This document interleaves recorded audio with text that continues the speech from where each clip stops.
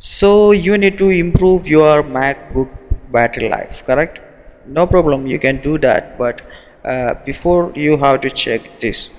Go to application folder and open up utilities folder, then find this icon, this chip like icon, system information. Click on that, it will bring up this window. Now find power and click on it.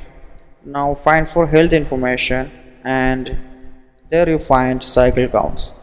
My MacBook Pro is 2014 mid 2014 model. The limit of cycle count is 1000. That is not actually the limit. Apple says the normal battery life will reach to when it reach 1000 mark. So if your MacBook Pro model, I think most of the MacBook after 2010 having 1000 cycles. Older MacBook Pros come with 400, 500, etc.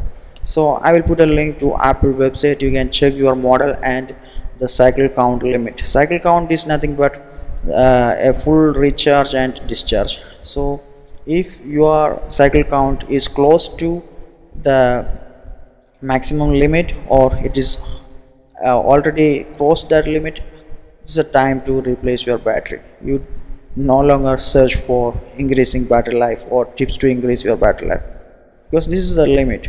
You need to replace your battery, otherwise your battery having some serious problem, or your machine having some serious problem, or some application is doing wrong with your laptop.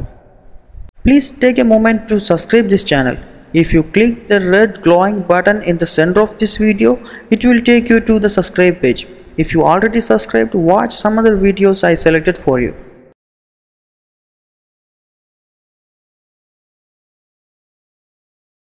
Before closing this video, go ahead and check the video description. You will find more information about the video you watched.